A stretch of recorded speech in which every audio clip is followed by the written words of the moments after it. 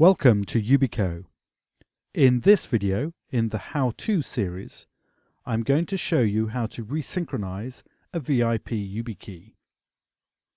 A VIP YubiKey is one made with a VeriSign VIP credential, and it has the VeriSign tick logo engraved on the reverse.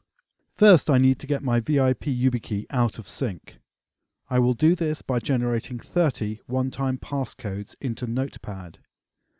The counter in my VIP YubiKey and the online VeriSign VIP service are now out of sync, and one-time passcodes generated by the YubiKey will be rejected by the service. Your VIP YubiKey may get out of sync for a number of reasons. I'm just forcing it out of sequence using this procedure for the purposes of this video. The easiest way to get to the VeriSign Check and Reset page is to start by going to yubico.com/VIP.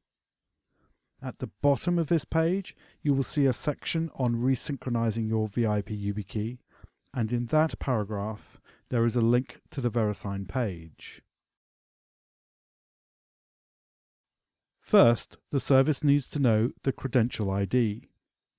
This is formed of the 4 characters UBHE and the YubiKey serial number padded to 8 digits with leading zeros. In my case, it is UBHE 00895293. I click Continue, and it now asks me to enter the security code, so I touch my YubiKey to generate the next code. As I've made the key go out of sync, it says there is an error. It asks me to try again, so I touch my YubiKey to generate another code, which of course also fails. The site now starts the reset process, which requires another 2 consecutive codes. It can then figure out where my counter has got to.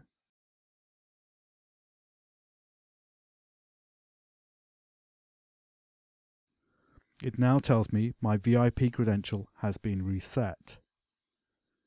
To check this, I go back to the start page and re-enter my credential ID and touch my YubiKey to generate a new security code. This time, it tells me my VIP credential is functioning properly. You can go back to eBay, PayPal, or whatever site you use it with, and it should function properly as a strong second factor. Want to know more? Go to yubico.com.